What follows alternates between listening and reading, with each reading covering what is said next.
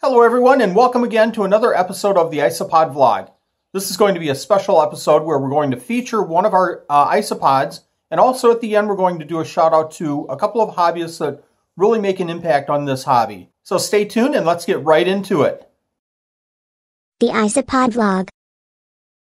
We're in the facility, and this is one of 6 locations. Had to count there for a second. 6 locations where I keep IsoPods. This is our small containers. Kind of pan out a little bit here so you can see. We have our Cylisticus convexus here in a couple of tubs. I started with 1. It quickly became 2, and now I have 3 different containers with these curly isopods. So we're going to go ahead and take a look at these 3 containers, and I'm going to go ahead and feed curly isopods and see which one they like the most. Let's go ahead and take a look at this very first tub here. I've got this little green mark on it indicating that we're getting babies from the tub.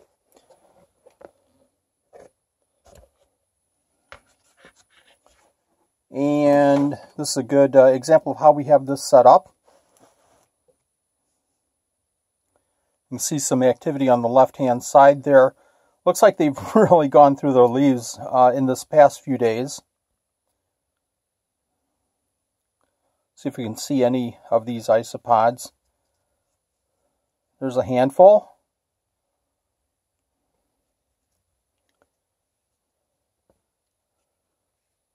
Here's another real good group. And again, this was my original group. This was purchased about 7 months ago. We started with probably about 20 or so.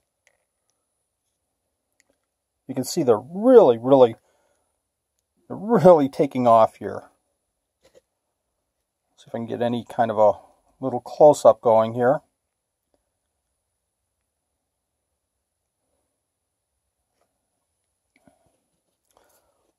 Let's go ahead and take a look at a couple of the other tubs. Okay, here's the second 6-quart tub. And again, you can see they're really taking off here. Let's take a peek under this piece.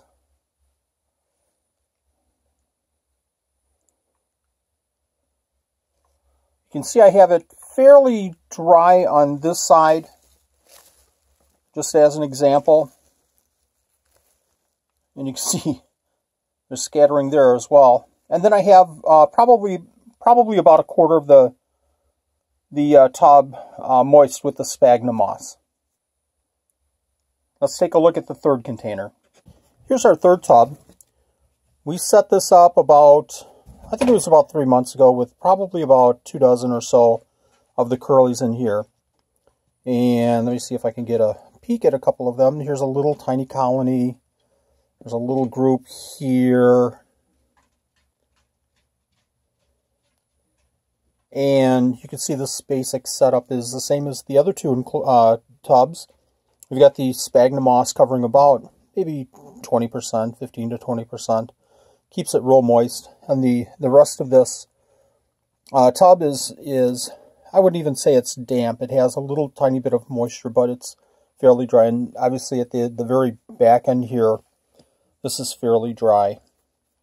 Looks like they're going through their leaves pretty quick as well. Couple of little isopods here, these curlies.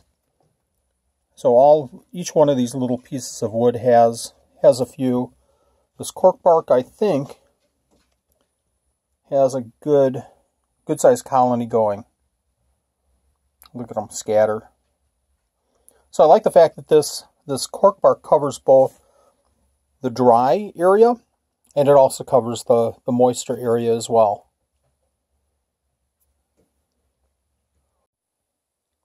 Alright, I've gone back over to the first container here. Let me just lift up a couple of these. You can see this thing is just absolutely packed with these curlies. I'm going to go ahead and find a piece of shrimp here. Decent size. I'm going to add the shrimp. Maybe I'll throw in 2 pieces of shrimp. And I'm also going to add some bug burger. I think For a food source, a lot of people use bug burgers. I think people are using shrimp as well. I'm going to go ahead and test this out to see if one of these two foods is preferred over the other one. Let's just move shrimp a little bit, and we'll put the bug burger right in the middle and see if these curlies come out to one over the other one.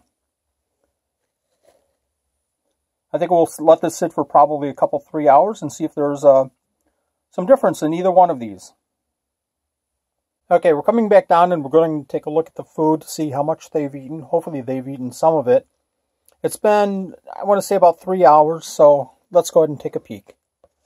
Let's see which one they prefer best. Again, we had the bug burger and the shrimp. So if you remember, we put both the 2 pieces of shrimp and the bug burger down, and it certainly looks like they ate everything. So not a real great test here. I guess we'd come away with the conclusion that they'll eat everything. Yeah, it's all gone. So my conclusion is that they're not very picky, and they like a lot of food. So I'm going to go through again, possibly in the next week or so, and maybe give this trial another test with more food and different food items. We'll see what they like. I hope you enjoyed that previous segment on Cylisticus convexus. That was a lot of fun for us to do. And now I'd like to introduce the first segment of Shoutout. This is a segment where I'm going to introduce a hobbyist or two in this video that have an influence on the hobby. And the very first person that I would like to introduce in this segment is Laura May Reipel. She's the owner and operator of SmugBug. I'll go ahead and drop the description or the link to her website in the description below. In my personal opinion, Laura is probably the most influential person in the IsoPod community. There's a lot of great people working with isopods, but every post that I see on Facebook that has a question about IsoPod, Laura's in there answering questions, and very detailed answers to these questions as well. I've purchased isopods from Laura in the past as well and had a great experience. Laura is also featured on the U.S. invertebrate auctions. I'll drop that link in the description as well, as she has some really unique isopods listed on those auction pages. If you have any questions whatsoever about isopods, either from a beginner standpoint, an intermediate or advanced standpoint, make sure you go to SmugBug. Laura has great information on the page, as well as an excellent care sheet on SmugBug. And the second hobbyist that we're featuring in our shout-out segment here is Elijah Lee of East Coast Power Cichlids. He features a lot of aquarium fish on his YouTube channel, especially cichlids, which is a passion that I had many, many years ago, and the flame still flickers. Elijah does a great job of covering those fish in his videos, but he's also gotten into isopods recently and really become enthusiastic about the hobby, as a lot of us have. Elijah really shows the enthusiasm of keeping these isopods, and it's really a blast to see his unboxing of isopods in his videos. So keep up the good work, Elijah, and we look forward to your next unboxing. Again, if you have somebody in mind that you'd like featured in the IsoPod vlog as a shout-out hobbyist, please leave a comment below, and we'll take a look at them. Thank you again, everybody, for watching, and you know the routine. Hit the like button below if you like the video, and if you haven't already, please subscribe. We'll see you next time.